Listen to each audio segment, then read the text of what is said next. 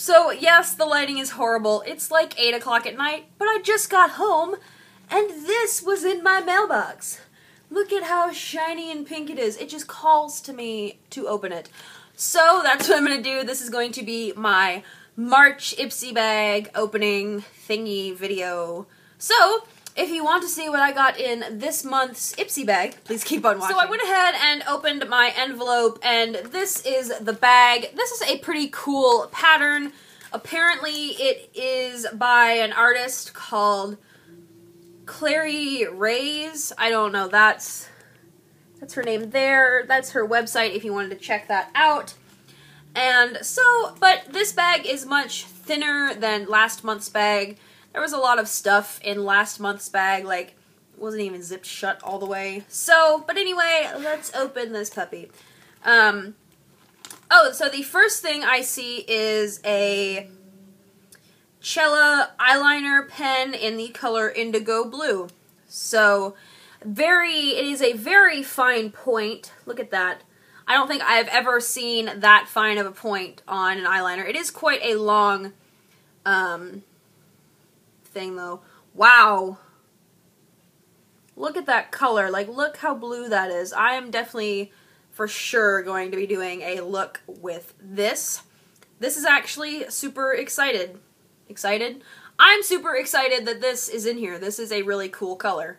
Then I have this NYX Love in Rio palette in my bag. This is in, or it's called Voodoo Love Spells. That one there. And it seems like you have a matte kind of charcoal gray, a matte brown, and then a shimmery kind of taupey champagne color. So that's the gray.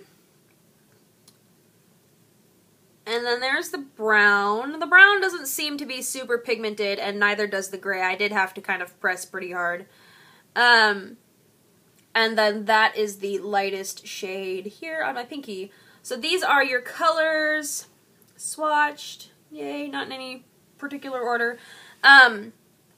These two matte colors don't seem to be particularly super pigmented, but I do like NYX products, so I am super excited, and the packaging for this is adorable, by the way. So I am really excited to try this out and give this a shot. Next is the Pixi Flawless Beauty Primer. That is the packaging. This is quite a decent size sample. This is for even skin tone and a youthful glow, and it's supposed to be hydrating. Let's see. Okay, so it is tinted. I don't know if you are not a fan of tinted primers. I apologize. And it does, I'm not going to say it feels hydrating, but it feels kind of silky. Not like silicone silky, but like moisturizing silky. And it does kind of make my hand look a little glowy. Ignore this and this. But it does kind of, in person it does give a glow to my hand, so I guess under makeup that would be like, hey, I'm glowing from within kind of thing. I have used Pixi primers before. I've used the Flawless and Poreless or something like that. It's not so much poreless and not really that flawless, but it's a decent primer and I like it. I just wouldn't purchase it for the amount of money. If you are wanting to try some of these things, they are available at Target. Then the last thing in my bag is this marvelous Moxie lipstick sample from Bare Minerals. Yeah, like says Bare Minerals all over this thing, and I was like, I can't read. This is in the shade Get Ready. Is that the shade? I don't know. That is what it looks like there. Very kind of like natural pinky shade. That's what it looks like there. That, I don't know if I like this color, to be honest. It's not like, it's kind of like a corally pinky color, which is not my favorite, but it smells nice. It smells like their Marvelous Moxie lip glosses, like kind of that vanilla minty kind of smell. So I guess it's probably going to be a little bit volumizing. Yeah, Vibrant pigment packed color with a rich satin finish, deeply hydrates while improving lip fullness. So it is a plumping kind of lip product. And I think the shade, yeah, Get Ready is the shade. So, yeah. So to sum all of this up, I am quite excited about the 4 products that I got. It was only 4 products this month, I just realized. And like last month, it was quite a few more. Maybe it was 1 or 2 more things. I don't really remember.